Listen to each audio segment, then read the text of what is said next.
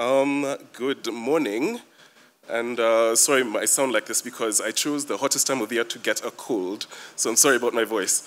But so I'll be talking about mainstream media and the existential crisis that journalism is facing, given the number of threats that keep rising and keep attacking it. So first of all, mainstream is coming through as having the legacy of being one of the bastions of democracy.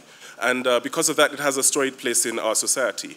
But now that we have all of these different platforms and different places where people are getting information increasingly rising, we're seeing things like appointment viewing declining, where you would access information. You get the news at a specific period during the day, or you read the newspaper at a specific time of the day. That is no longer a given. We're also seeing anyone who has a big enough platform being able to come in and create an audience, monetize that audience, and become the conduit through which people get information. And then we're also seeing algorithms on social media platforms making decisions based on profitability. And as a result, we're seeing these decisions not having an editorial basis, and they optimize for ad revenue instead of looking at what's actually important for people to consume. So now that these actions are coming up, what does this mean for mainstream? Audiences have to be earned.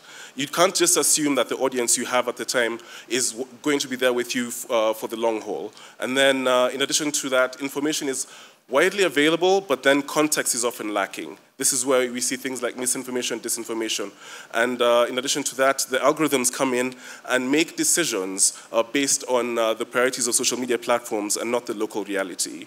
So the analogy I'm using to look at this situation is of food, where we have a buffet, like a full variety of meal options that you're going to get from a restaurant, which is what mainstream represents, and then snacking, which is what you get from us, the social media platforms and apps that people are using to get information.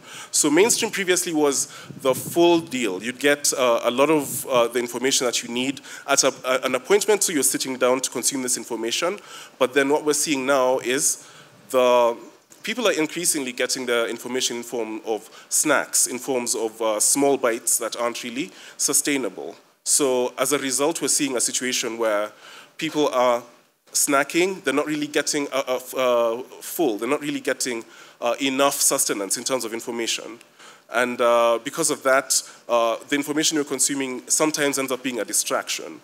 And therefore, the question here is, how long can we sustain this type of snacking approach to information consumption? Because if you have a full buffet, it has a centralized structure, which is a newsroom, which has an editor and journalists and the whole structure. But then it also has checks and balances built in, and the type of storytelling that's there is much more in-depth and far-reaching. You can tell a lot of complex stories. But then with social media platforms where people are getting the information increasingly, you just have instant access to information, and it's easy to consume and forget. And then, again, the algorithms that make these decisions about what you'll see end up actually being a distraction because their priorities are not the same as what you'd have in a traditional newsroom. So the question here is, how can mainstream kind of adopt this snacking approach? And we're seeing this with news companies increasingly going onto these apps and onto these platforms and essentially cutting up their content to small bite-sized chunks that are easy to consume, that are easy to share.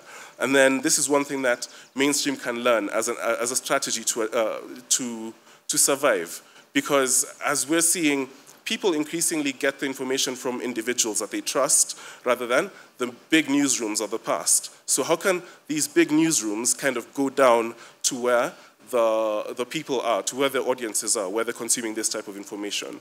So what does this look like? Essentially, we have these platforms that are built for shareability, which means you have to optimize your content to incentivize your audience to be an ally when it's time to share this information.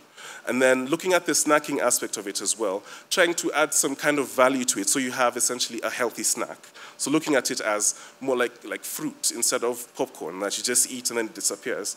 So how can they turn their content, which is this big buffet which has a lot of options, a lot of food, a lot of content, into something that is easy to share and easy to consume?